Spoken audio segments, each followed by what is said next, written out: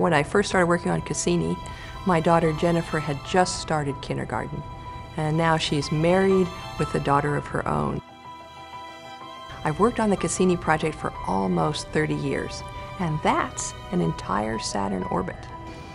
Part of Cassini's success is really the tremendous international collaboration. We had 3 space agencies contributing to this: NASA from the United States, ESA, the European Space Agency, and Aerospatiale Italian, the Italian Space Agency, all contributing hardware to this mission. The beauty of Cassini is the design. It's the largest outer planetary spacecraft ever built. 12 different instruments brought from all over the United States and Europe. The Huygens probe, built by the European Space Agency.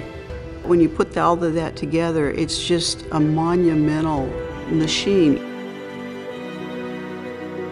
3, 2, 1, and liftoff of the Cassini spacecraft on a billion-mile trek to Saturn.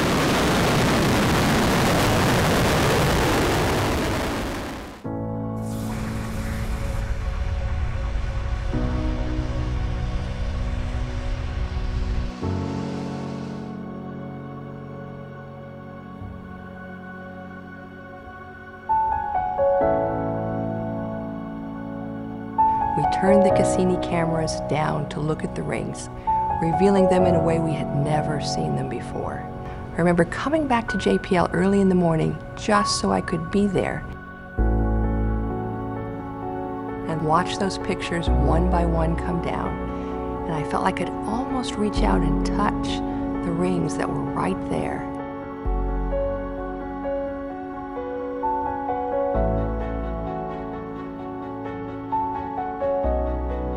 Basically tried to carry in our toolbox everything you could think of to explore the Saturn system. We had been collaborating with the Europeans ever since launch to make sure that we had everything right for Huygens. The Huygens probe was dropped onto Titan. These are images from a billion miles away on the surface of Titan. It's just exhilarating. They're boulders, they're pebbles. We're in a dry lake bed. And I still get goosebumps just talking about it. After everybody started getting their science, the beauty of what I saw in Cassini was they started collaborating with each other and saying, I have a picture of this part of Titan, what does your picture look like, you know? Looking back at what we were planning to do in those first 4 years, we've gone so far beyond that. We basically explored the whole solar system contained within the Saturnian system. We remapped our investigations to concentrate on the questions that Cassini raised. The fact that there is interplanetary dust raining in on Saturn, and that collection of icy satellites and moons. The fact that we found subsurface oceans on Enceladus, which surprised everyone.